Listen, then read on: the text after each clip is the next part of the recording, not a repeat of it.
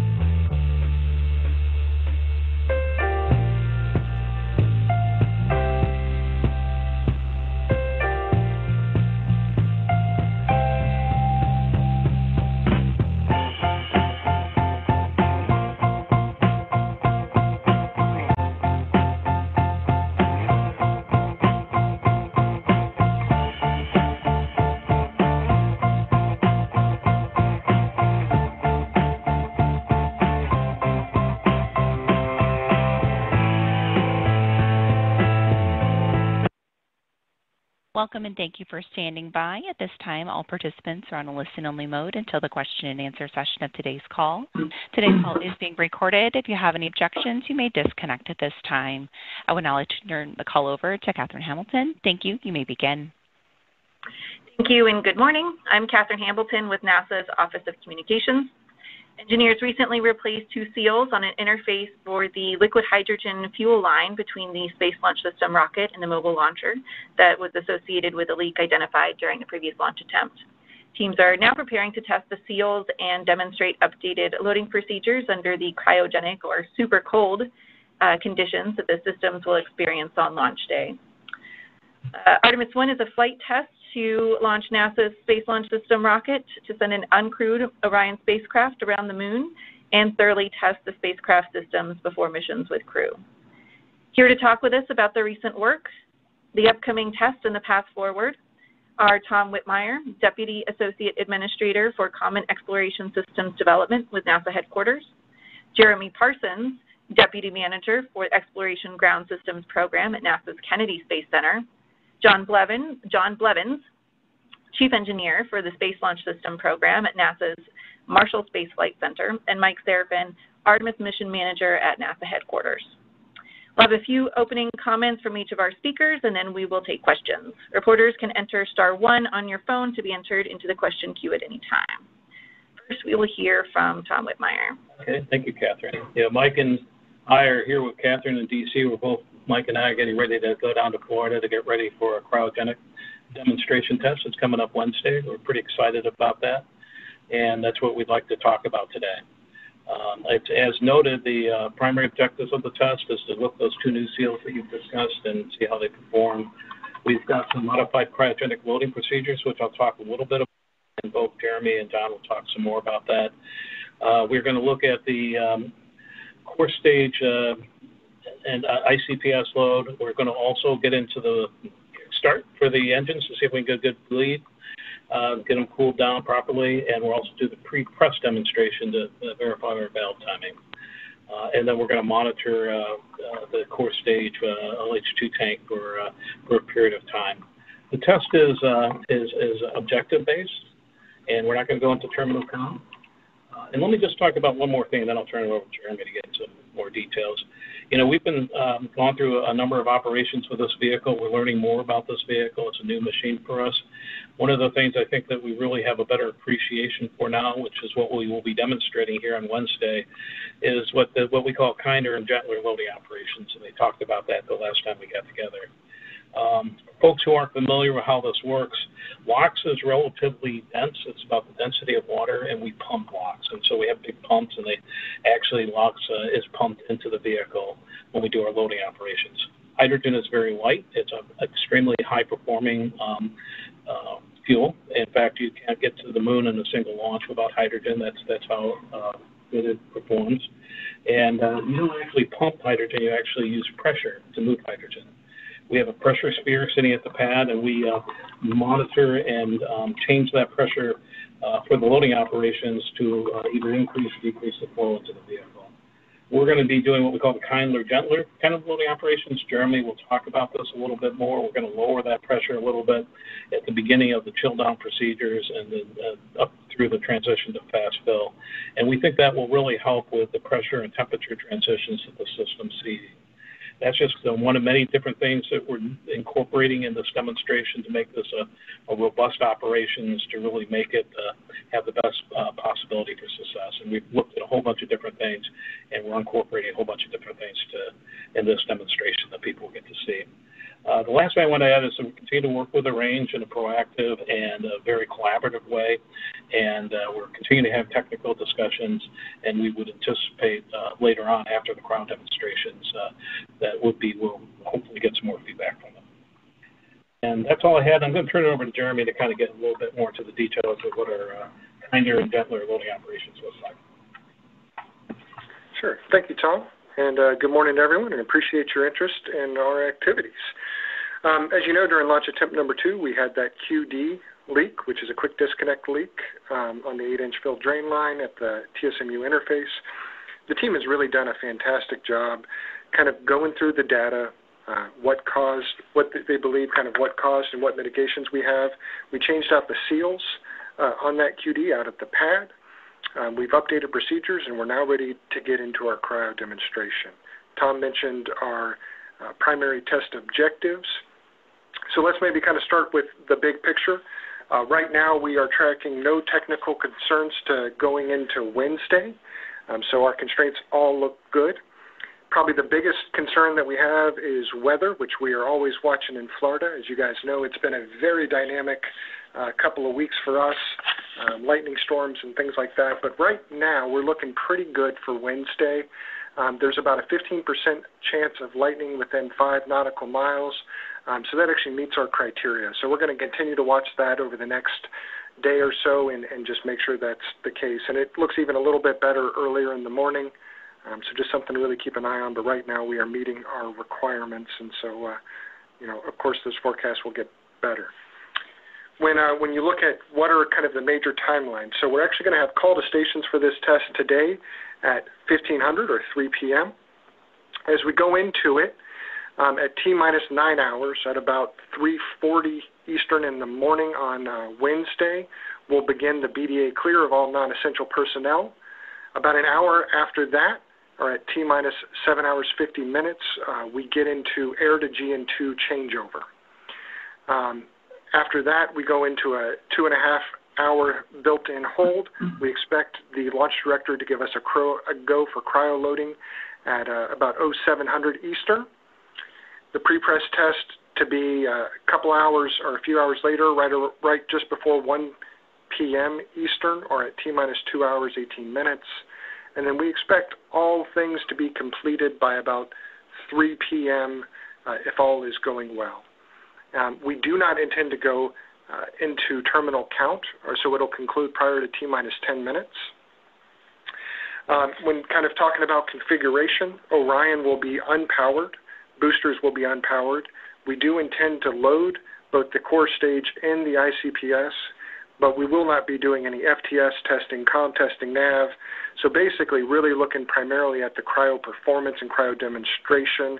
No range will be required during this test, and our number of our test objectives are much simpler there because we're really kind of focusing on that. As Tom talked about kind of the kindler, gentler loading, what we're really doing is we're really trying to minimize both pressure spikes and thermal spikes. So our team really thought about how we can go about doing that.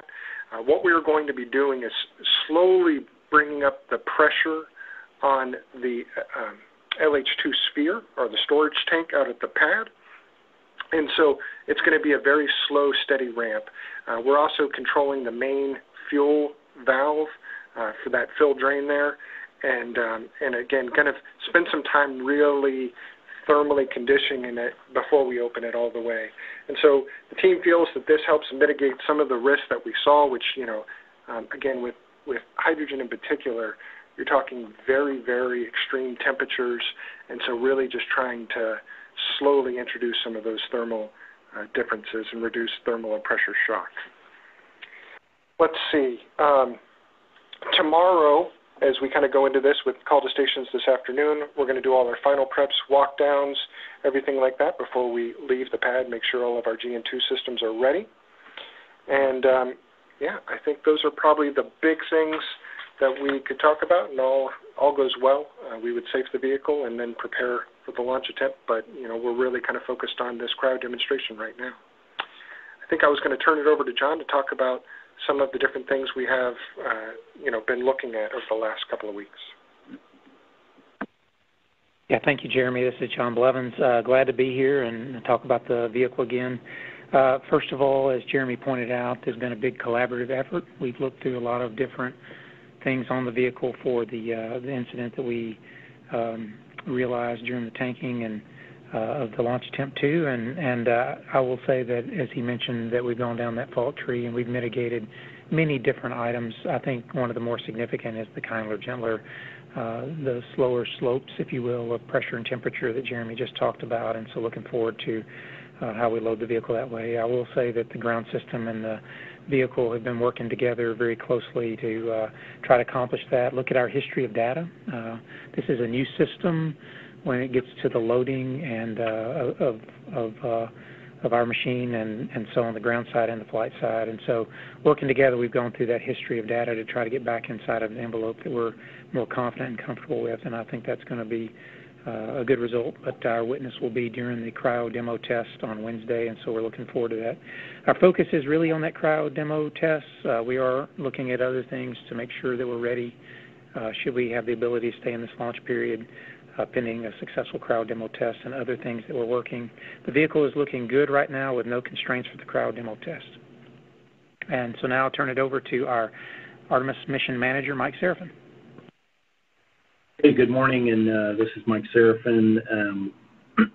I'll just briefly summarize how we got here and what our next steps are. So if you look back at the last launch attempt, the team encountered a large hydrogen leak at the tail service mast umbilical, which is used to fill and drain the Space Launch System rocket's core stage.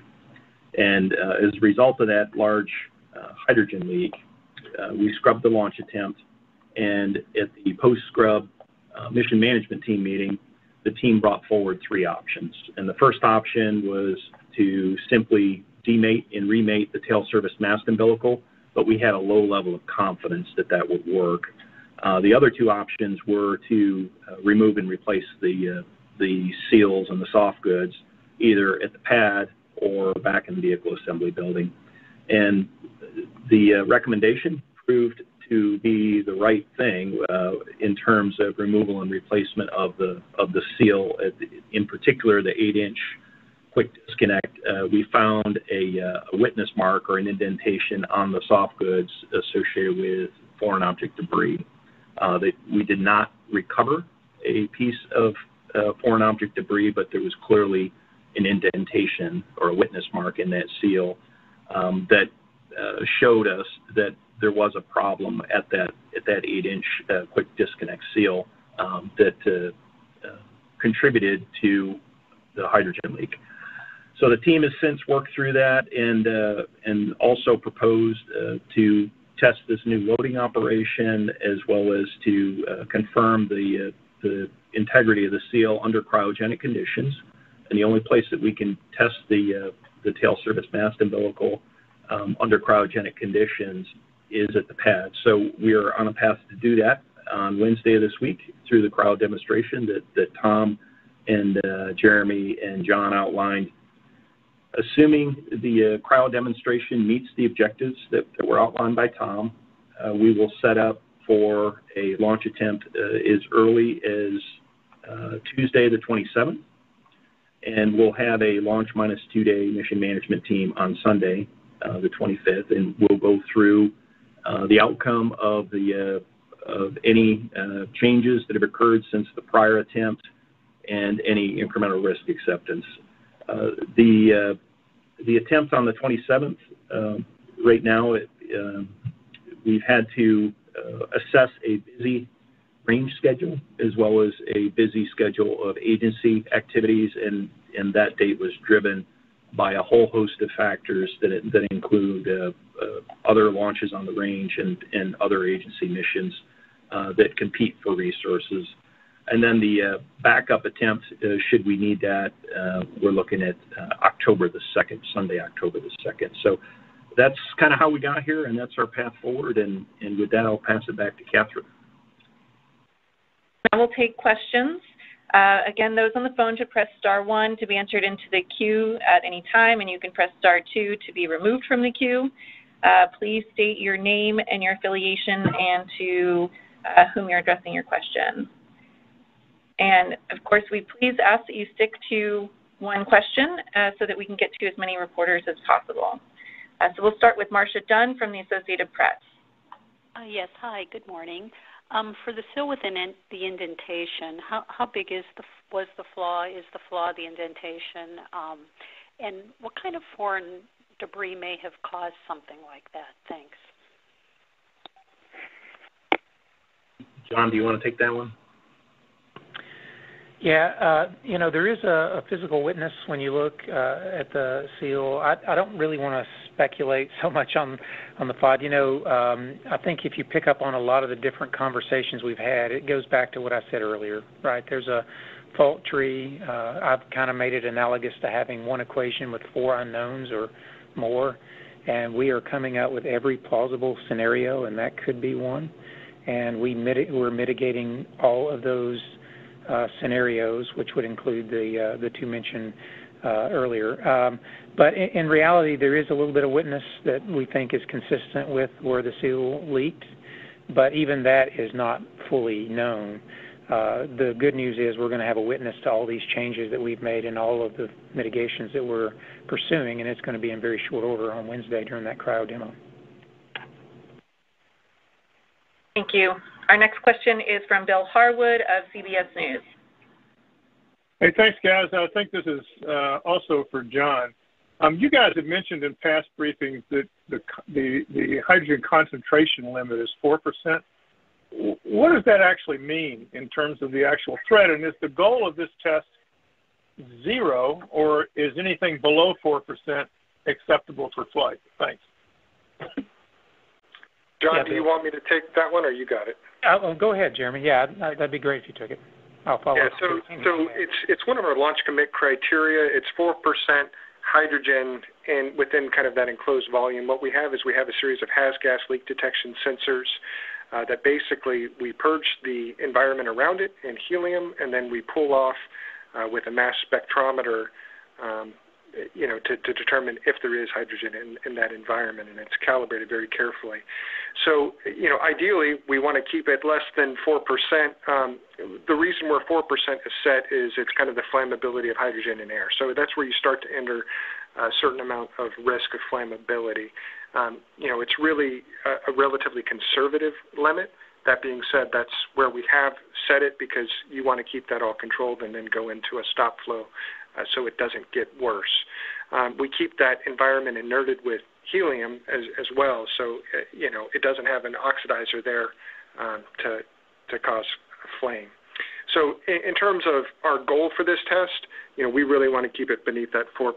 Anything above 0, we're going to watch closely, understand any correlation, but really the primary goal is again, to meet those LCC limits. And John, do you got anything to add to that? I think you covered it. I think one of the things Bill's asking about, the danger, if you will, and certainly you covered that we've got helium in there to eliminate any of that concern. But, the bottom line is if we're leaking, we want to understand that. And so we set a really good number. And that 4% is historic because of that flammability in the air, which we're obviously not doing. But we'd like to make sure that we maintain that 4% on these systems. Thank you. Our next question is from Gina Sanseri of ABC Network News. How optimistic are you that you will get an exemption for your flight termination batteries? Hey, Gina, this is John. Yeah, this is Tom. I can start, and then I'll let John add to it. Right now, we're still in the process of having technical discussions with the range. It's been very productive and collaborative, and so we just need to see where those discussions take us. And so and we're being respectful of their processes, so I don't think we're the right ones to answer your question. John, do you have anything else you want to add to that? Or? Yeah, I'll just add that there's been continued dialogue, very good dialogue. They've got the responsibility of public safety, and so they've asked for additional information. We provide that additional information. Certainly, they know we're going to do this cryo demo test regardless of a waiver extension or not, and so we really haven't been focused other than answering their questions on any kind of deadline to get that news back, and so we'll let them do what they do and see if the data we provide them answers the questions they've got, and if there's additional data they need, we'll provide that as well. Thank you. Our next question is from Jeff Faust of Space News. Hey, good afternoon. Question probably for Mike Serafin. Is the Sunday MMT meeting the date where you will decide whether to proceed with the September 27th launch? Would it be possible to make that decision sooner based on what you see out of the cryo test or what you hear from the Eastern Range in terms of the FTS waiver?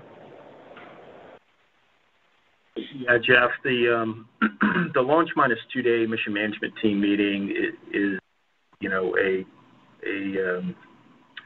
launch readiness review and a resync. It's a decision gate as we reconvene and reactivate the mission management team. We are proceeding towards a attempt as early as the 27th. There's a number of decision gates between now and then. Wednesday, the cryo demo is a key decision gate.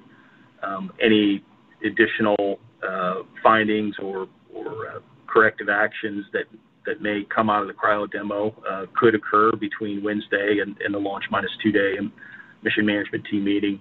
But that is a formal decision gate where we will decide on whether we want to proceed with that particular attempt. So it's just a mindful check as we proceed towards a particular opportunity, and Sunday, if there's new information that comes forward, that's an opportunity to discuss it. So we may make the decision before that. It really kind of depends on what the outcome of Wednesday is and what, if anything, we need to change or learn between now and then. This is Tom. I agree with Mike. We're just taking this a step at a time. Right now, honestly, our focus is on the cryo demonstration coming up Wednesday, and we really like to get through that. We'd like to see how the vehicle performs, so these loading operations are successful. We have plenty of time after that to see what kind of feedback we get and take whatever steps we need to take after that point. But I think for us, we really want to get through the cryo demo coming up Wednesday. That's just 2 days away. So if you can hang tight, we'll go through that, and we'll see how that turns out, and then we'll have a discussion after that. We'll let you know how things are doing. Thank you. Our next question is from Micah Maidenberg of Wall Street Journal. Hi there. Thanks for doing this. I think this might be for Mike Serafin. Mike, could you, or someone else, could you explain which contractor or if NASA is responsible to scan for FOD and deal with it? And did that party sort of miss this FOD that you've been talking about today? Thanks. Hey, Mike, do you want me to take that one? Yeah, you can take it, Jeremy. I'll tag something on the tail end. Go ahead. Okay, so as part of our procedures, we clean both the entirety of the plate, we clean the seal, and the contractor is, it's the Jacobs Tox contract right now. We have closeout photos not showing any FOD. I think kind of how Mr. Blevins, or Dr. Blevins kind of said it right, which is of the potential causes, FOD is one of them, as well as kind of the thermal and pressure shock. What we're doing is we're trying to mitigate each one of those branches of the fault tree.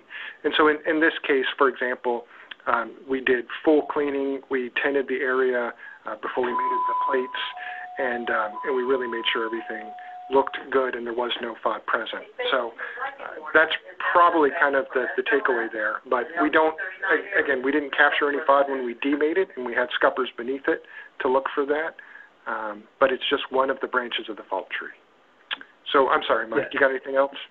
Yeah, and Micah, the only thing I would add is we have the foreign object debris or FOD control programs across the entire agency, across all the production and assembly and integration and test facilities, regardless of whether they are associated with the rocket, the spacecraft, or the ground system. So there is a robust program out there that goes from the manufacturing sites all the way to the launch site.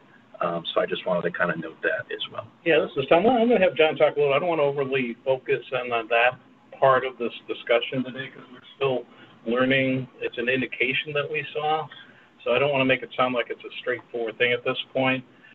And it's probably a multivariant thing. There's probably some other stuff that contributed. Remember, we got through the first loading okay. So I don't know, John, you have a better way to describe it. We saw an indentation that could have been caused by multiple actual things. I wish it was that clear cut. John, help us out a little bit because I think it's a little more complicated than that. Yeah, for me, you do see an indentation in the seal, but as I mentioned earlier, there's just so many different things that could have created that indentation, and we believe that indentation is consistent with the leak, but we don't fully know that either. But we've mitigated everything that we believe could be, and so the discussion of FOD has come up, but as Jeremy said, there's closeout photos that show that it is likely not part of this particular case. But either way, each one of our fault tree lines, and there are many, a lot of which have to do with how we are loading the vehicle, and that lends itself to the kinder, gentler process that we discussed, the lower rates of change of pressure and temperature. And so ultimately, we've mitigated everything that we can think of, and we will know, and 36 hours or so, or 48 hours, how effective those mitigations were. And so I actually do not hang my hat on any particular cause on the fault tree. I think the fault tree probably includes an actual cause, and I think the cause is probably not knowable in any particular discrete way because I just don't have the information to make those conclusions. And so these are all plausible scenarios that are consistent with leakage, and we are going down each path and eliminating those. Thank you. Our next question is from Kristen Fisher of CNN. During a previous meeting, Jim Free had said that you guys had made some manual procedure changes between the first and second launch attempt when it comes to the pressurization of the hydrogen lines. So I'm curious, have those procedure changes been automated? Are they still manual? And if they are still manual, have those operators been given more time to practice than they were before that second launch attempt? Thank you. Yeah, that's a really good question. This is Jeremy Parsons, by the way. So, looking at the procedures, there was a number of manual type steps in coming out of launch attempt number 1 and launch attempt number 2 as we did what we thought was in the direction of goodness. What we did this time around, we had a little bit more time, so we've largely automated all of the procedures. So we're down to only 4 to 5 manual commands throughout the entire procedure. In terms of training, we tested for 3 test runs, validated all of the software. We then loaded that software, and the team has been able to do 2 more sims since then. So really gotten quite a bit of training in over a number of days. We've also built in pauses where the sequencer or that automated software piece will stop and require console operator input. And so, we've also put in prerequisite logic to help avoid any commands being able to be sent unless, the conditions are right and they're in line with the steps. So team has really kind of stepped back, look at everything that occurred over those last 2 attempts, and then spent a lot of time on the software, which was really good. Yeah, this is Tom. Yeah, Jeremy, this kinder, gentler loading operations is going to be a big help. We're taking these transitions at a slower rate. The pressure and temperature changes will be more gradual. And so that's robustness across the board, right? You can, regardless of what causes a situation to occur, everything else that Jeremy described is all, every path that we can think of in terms of being able to do these operations as smoothly and as effectively as possible. So I'm really proud of the team because I think they've really taken a look at everything, and not just to focus on software, but just everything that we can do to make this a really successful operation. And the good thing about something like that is that we'll benefit from that from now on. That's what John talks about, learning the machine. And it's one of the really kind of tremendous things that we've learned, and I'm really excited to go do this on Wednesday, is to see how this new approach, which is really multivariate, things that we're doing in different areas across the board to really make this as effective an operation as we can come up with. And I just think that KSC Temp's done a pretty good job at that. John, do you have any other thoughts? Because I really think there's some physics here that we're really addressing as well. Yeah, I don't have anything to add. I think you guys covered it well. Thank you. Our next question is from Stephen Clark of Spaceflight Now. Hi, thank you for taking my question. Stephen Clark, Spaceflight Now. Just wanted to follow up on an earlier question about the size of this indentation you found. I know you mentioned that maybe not the only potential cause with multiple variables, but just curious about the size of this indentation in this seal. And also, during the September 3rd launch attempt, what was the level of hydrogen concentration that was reached? The limit's 4%. What was the number percentage during that large leak on the 3rd? Thanks. As far, Stephen, this is Mike Seraphin. As far as the size of the indentation, it was just under 0.01 inches. Now, that doesn't sound like a lot, but again, we're dealing with hydrogen, the smallest particle on the atomic chart. So, an indentation of that size, it does provide an opportunity for a pressurized gas to leak through that.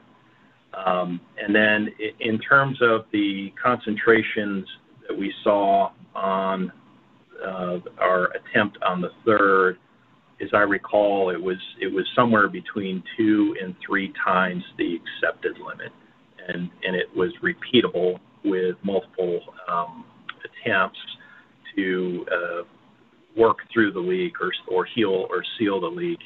I don't have the exact numbers in front of me, but as I recall, it was 2 to 3 times. Jeremy or John, if you have the numbers or anything to add. Mike, so what we saw with the system is it shot up to about 8% as we got into kind of a thermally stable sort of condition out at the low hydrogen temperatures. and basically that was repeatable. Every time, from that point on, whenever we put, greater than a very low amount of pressure, a couple of PSI, you would see that leak spike up. But yeah, so it was 2 times the LCC limit, and there are indications that it would go much higher than that if we allowed it to. So Simon, I'll tell you why we use the word multivariant, and John will help me out with this. We had a successful loading operation to launch Attempt 1. In fact, it wasn't for the LCC, which we now realize was a bad LCC, we would have continued with the count, and we made it launch the vehicle. And so this didn't show up on launch attempt 1. We go into launch attempt 2, same seal, same everything, and now we see something and then we see an indication. So there's certainly more than one aspect to this condition that we don't really fully understand. So what we've done is we've looked at every path possible that could be related to it, and making sure that we've done everything we can to have a good condition with the seals, a good loading operations, got the physics dialed in a little bit more. And so that's really a multivariant approach to something that I don't know if we'll ever know conclusively exactly how that happened, how we had successful loading operations in the first attempt, and then we saw this fairly early on and very distinct. And so that's not intuitive, at least to me.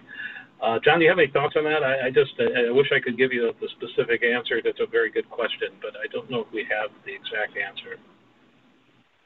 Stephen, the only thing I'll add to what the other three have added, this is John Blevins, is that, due to machine learning, if you will, we've changed our process every time. We had early wet dresses where we didn't get to this phase and we didn't learn that part of the machine. And on this one, we made some changes that weren't intended to be there for launch day, as Tom said, to verify one of the things we didn't accomplish in wet dress 4. So those changes, very well may have played in. We do expect that, within the age life of these seals and all, that once we get to an operational status, that we'll be able to map out the machine's corners, if you will, and understand these signatures.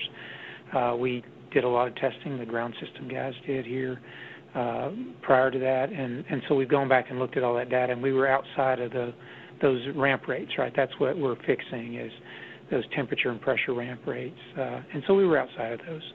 And so that's one of the things that I think we ought to focus on. But again, in 48 hours, I'm going to have a pretty good witness to whether these processes have fixed it or if I need to think of other things, and the whole team needs to regroup on that. But no, you guys have it generally right. I will say I do think that the system will be consistent once we map out, if you will, the corners of our operational box, and we will do that. Thank you. Our next question is from Alicia Sowers from Mashable. Hi, thanks for taking my question.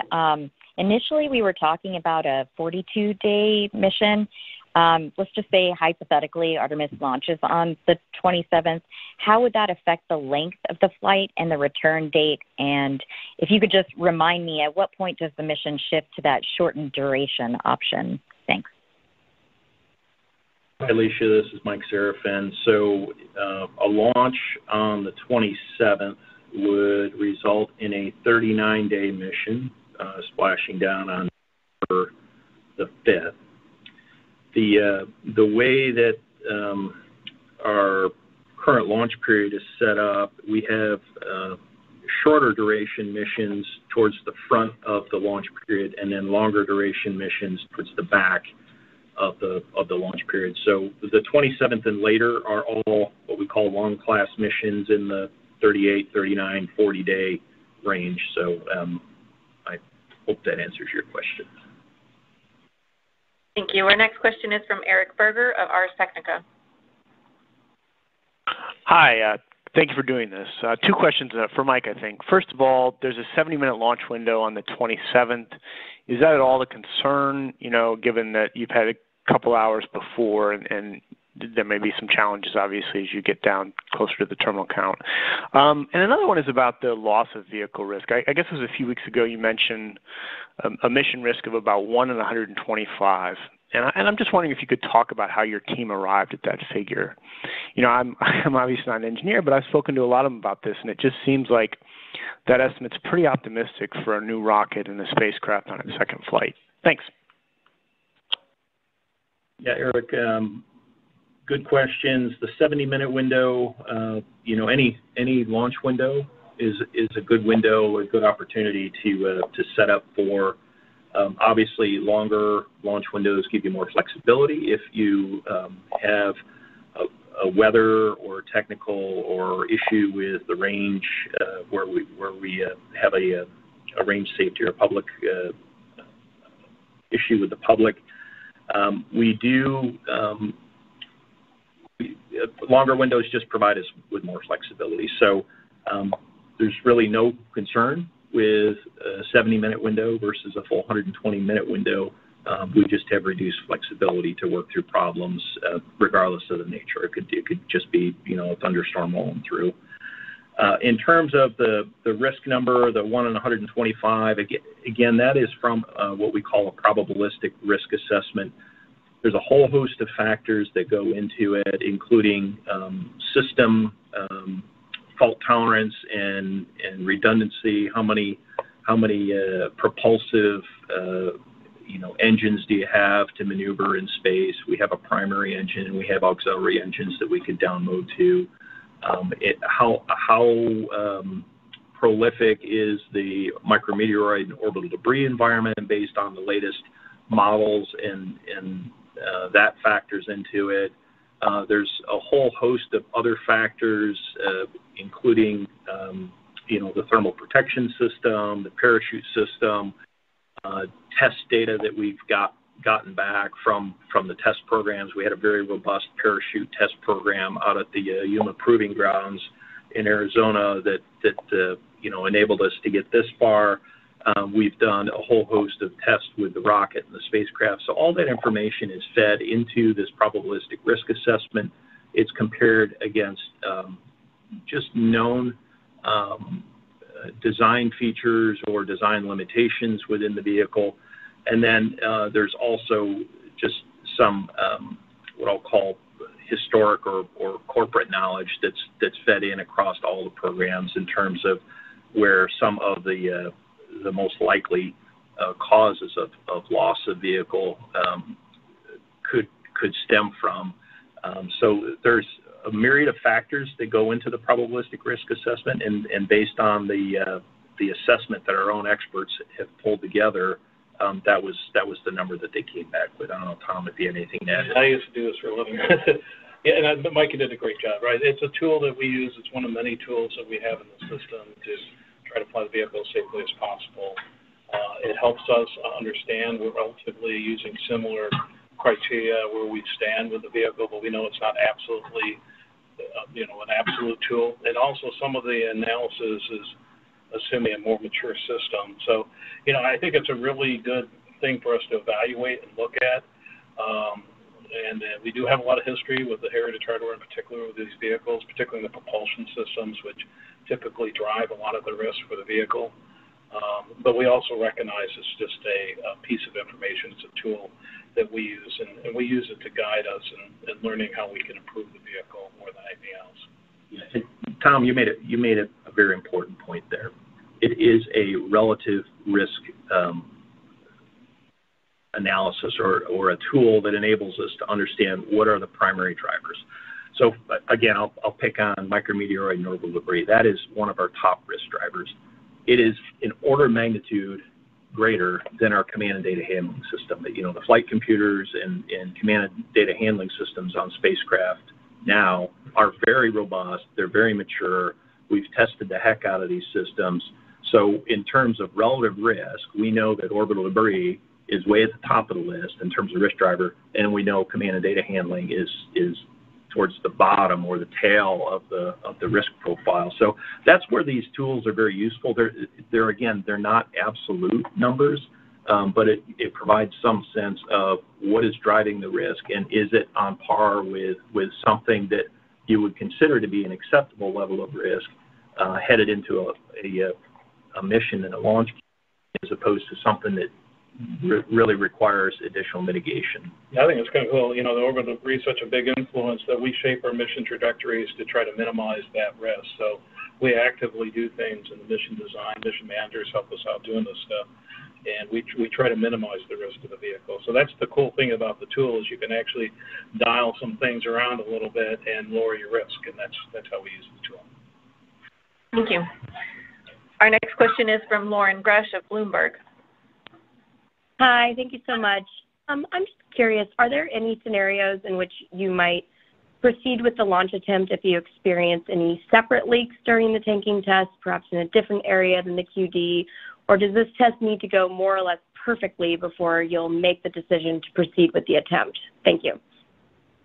Yeah, at this time, let me start with that, and then I'll let some other folks jump in and help me out a little bit.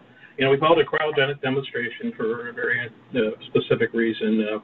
We're trying to demonstrate some physics actually associated with the vehicle and our lowering the stress of the vehicle. Because we have this multivariant thing that we're trying to address, we felt that was an incredibly important variant for us to smooth out. Now, other things can happen. We could have bad weather. Some fan could go down completely unrelated to the vehicle. We've seen that in the past, and you know, hopefully we won't experience that. So we're just going to take it a step at a time. I'd really like to just get through the test. The criteria we have is very straightforward. It's easy to track and monitor to see if we met the criteria. We leak or we don't leak. And so that's really the focus, is truly to look at the physics of the loading operation, make it a kindler, gentler thing. We know we have a multivariant thing that we want to address from multiple perspectives, and we believe this gives us the best opportunity to do that. And we're not just setting ourselves up for the launch attempt on the 27th. If we're fortunate, we're setting ourselves up for the future of this vehicle. And so that's why we're really taking the time and the effort to really make sure we understand the vehicle, and we're really setting it up for robustness in the future, so we have a much better position in future launch attempts. John, do you have anything you want to add to that? And I'll ask Jeremy too, because each one of us has some specific things that we're trying to accomplish here on Wednesday. Yeah, I don't know if I would say the cryo demo has to have some 100% mark or something. It's really about understanding the machine and mapping out those boundaries for me and informing our decision makers what a risk moving forward would be. I certainly think that we will be successful, and we'll see in a couple of days if we are.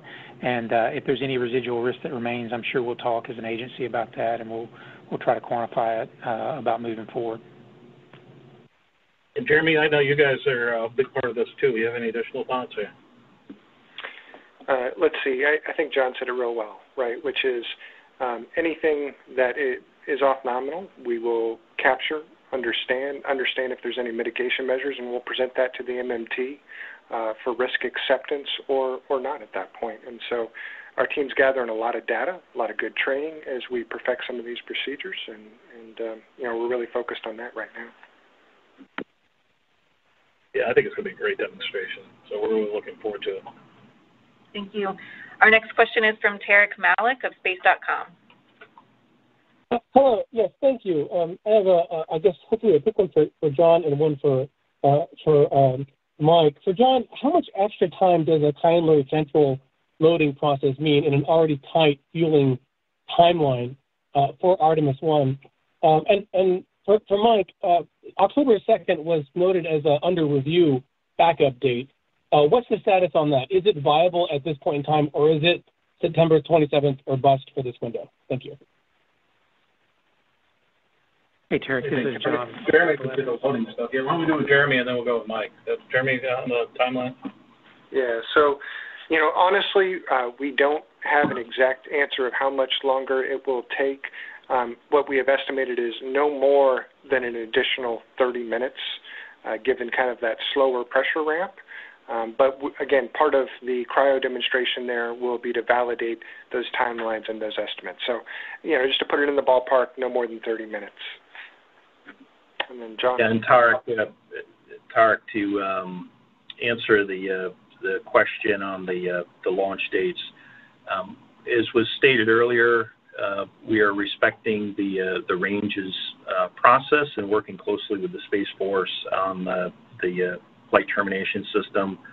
All of the dates that we've talked about are for planning purposes. We have to plan ahead, and we have to have a marker that we've asked the team to work for a whole host of reasons, and those dates that I provided are all pending, and pending the decision from the range. And And that said, we are internally marching ahead because if some of these activities require a longer lead time than we've got available. So it's not to decide what the range is or isn't going to say. This is really just so that we, as our own NASA team and the Artemis team, are ready when a decision is rolled out, because we require advanced planning and advanced effort out there. So I hope that answers your question. Thank you. Our next question is from Lucy Alward of AFP. Hi. Thanks for doing this. I just have a quick question about the waiver that you're asking for. You keep referring to the range, but I'm sorry, I'm still not quite sure I understand who you are having discussion with. Is this the Air Force? Who are you negotiating with exactly? If you could just clarify that. Thank you. Well, John, first of all, Lucy, to be informative, we're providing detailed technical information about the specific systems and processes and procedures that we have, the hardware that we're flying. It's a very, very detailed conversation that we're having. We started at our appropriate technical level. So, John, in fact, I think that we had conversations today. It's a lot of information, and they have a process that we're very focused, productive, collaborative set of discussions that we're going through. It's a lot of information. I'd say there's an awful lot of information involved with these systems and how they were manufactured and tested and qualified and what the conditions have been that we've been monitoring. And it's very important for us to share that information and make sure they have an opportunity to review that information. That's the process that we're going through right now at the Space Force level. And usually we try to do this at the detailed technical level. They have an individual who's responsible for these type of things within their organization, within the Space Force. And we're just trying to provide as much detailed information. They've asked really good questions, by the way. I've been very impressed with their folks. They're very competent, they're capable people. They ask really, really good questions. We've had to go back and get more information, so it's really kind of us trying to provide the best possible information for really important decisions. It just takes a little bit of time. It's a lot of information. John, did you have anything you want to add to that? Yeah, Lucy, just specifically, it's the Space Force. So Tom got that, and their mission is to protect the public safety, and so they're responsible for all the vehicles that launch, not just ours. And they'll make a decision whether we meet the requirements for public safety or not, and we'll adhere to that decision. Our next question is from Marcia Smith of SpacePolicyOnline.com. Thanks so much. Just two quick questions about time. How much time would it take for you to roll back and replace the FTS and then get back on the pad ready to launch? And separately, although I think Hurricane Fiona is probably going to go out to sea, last I heard, but would you remind us how much time it takes you to get it back to safety in the VAB and then back out to the pad if it's a hurricane as opposed to something like replacing the FTS? Yeah, I think Jeremy could do the hurricane VAB stuff, and that is a unique situation. We would do it a very specific set of operations. In terms of the rest, I think we're just going to wait until we get through the cryo demo, and then we'll figure out where we're at. That's what we're focused in on right now. But Jeremy, for the hurricane, what timeline is Charlie carrying at this point? Yeah, so again, we're watching all storms very closely. Our team receives weather briefings first thing every morning. Basically, in the event of a hurricane, we would need to make a decision about 3 days out to roll back to the vehicle assembly building. And so, again, that's why we're keeping an eye on everything at this point. But, it differs depending on how far into the pad flow we are. If we had just rolled out, it would be a different timeline than kind of where we are now. Where we're at today, it would take 3 days. Thank you. Our next question is from Michael Greshko of National Geographic. Hi, thank you all for doing this. To follow up on some of the procedures discussion earlier, as you all have worked through the fault tree, do you have any further clarity on how much that brief 60 psi overpressurization could have contributed to the leak?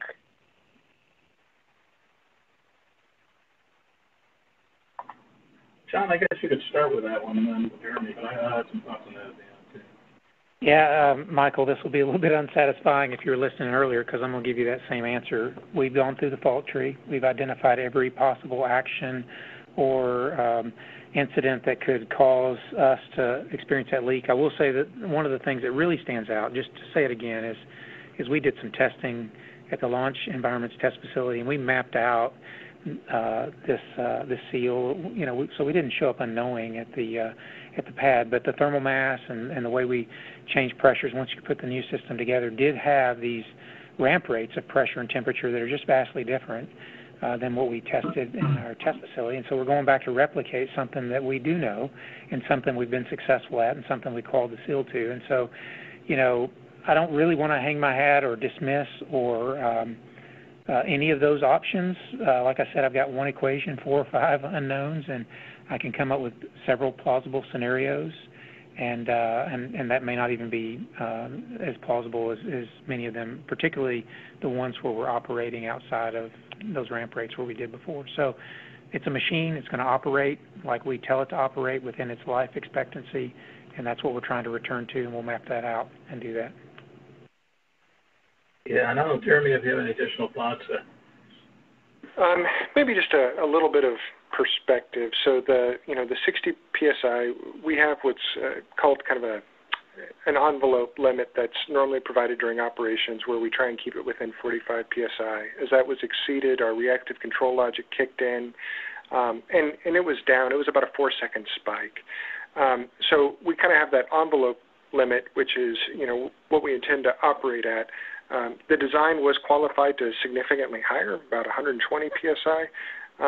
And again, you didn't see the leak right away, right? You didn't see the leak until you started getting to those thermal environments at the fully kind of cold hydrogen temperature.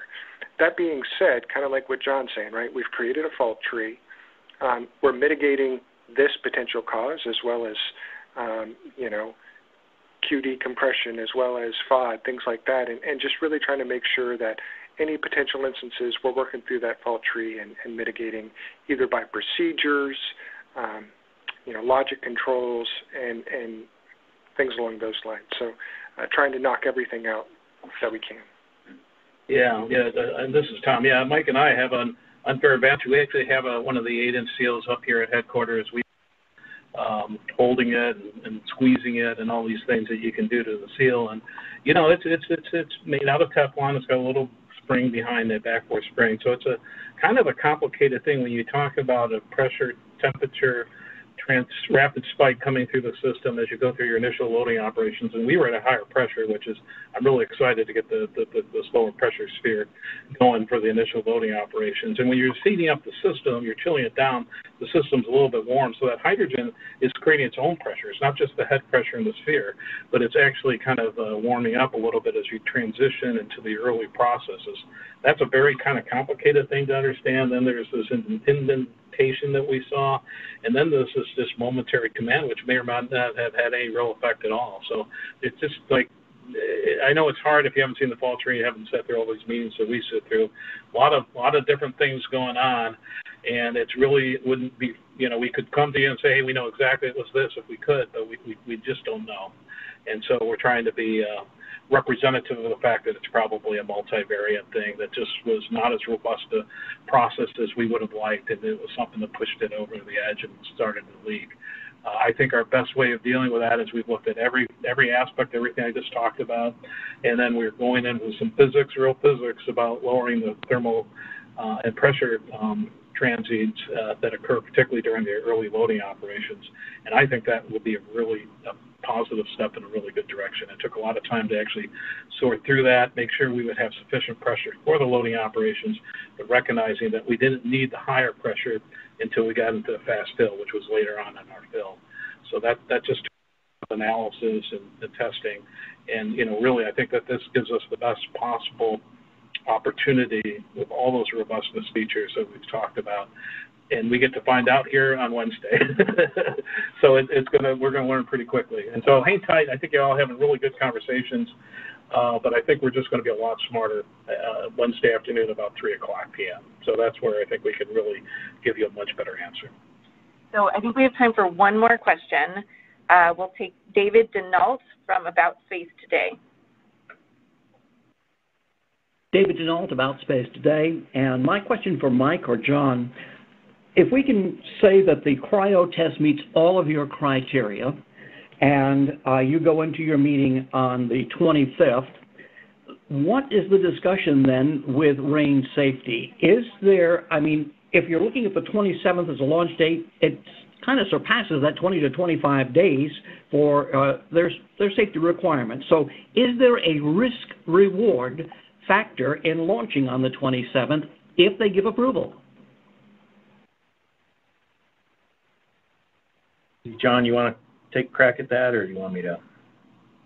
Yeah, there's David. Let me just say, they're fully aware of what we're doing, and the test that we're doing, we would do regardless of what their decision is, and we'll do regardless of the decision that we're working very closely with them. We want to ensure public safety as well, by the way. So we want them to do this analysis, and we want to abide by their rules. Are there advantages to launching sooner? Well, we think so. I told you in earlier press conferences that we track as a vehicle, and Jeremy tracks on the ground side the life-limiting items, and we'll be changing some of those if we go back because we'll exceed this launch period and we'll need to do that. So I think there is value in launching sooner, but the vehicle is robust, and whether it launches this time or in another launch period, we're just going to effectively go out and do our jobs and try to make sure we provide the best flight for this system we can.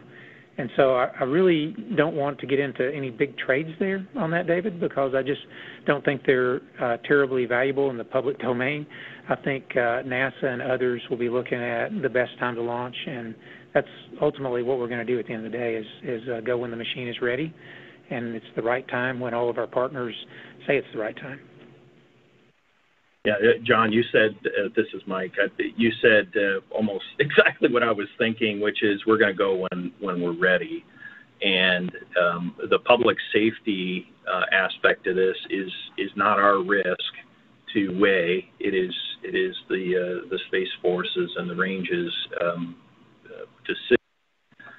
But in terms of the reward of flying this flight, we have said from the outset that this is the first in an increasingly complex series of missions, and it is a purposeful stress test of the rocket, of the spacecraft, prior to flying crew on the next mission. So, the reward is getting the validation of our new rocket, of our new spacecraft in the actual flight environment.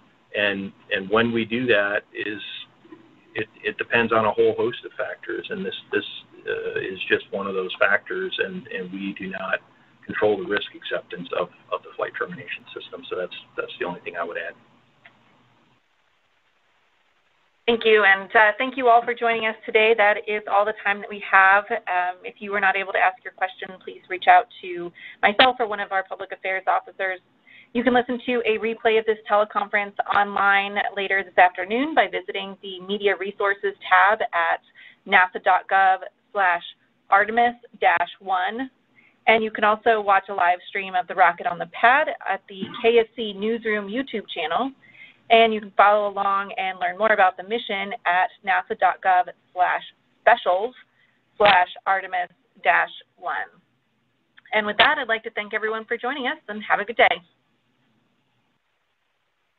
That concludes today's conference. Thank you for participating. You may disconnect at this time.